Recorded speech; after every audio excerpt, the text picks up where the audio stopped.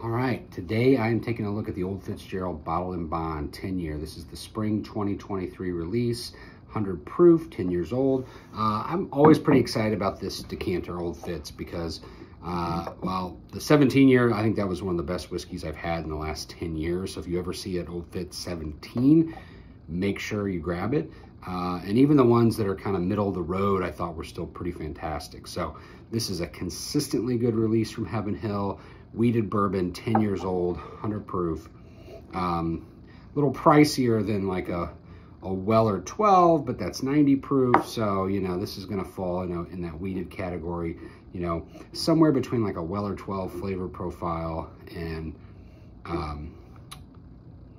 like a Van Winkle. So lots of spice on the nose. There's orchard fruit, red fruit.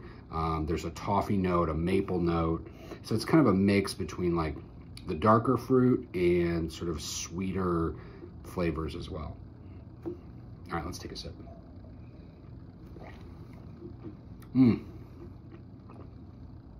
Oh, wow.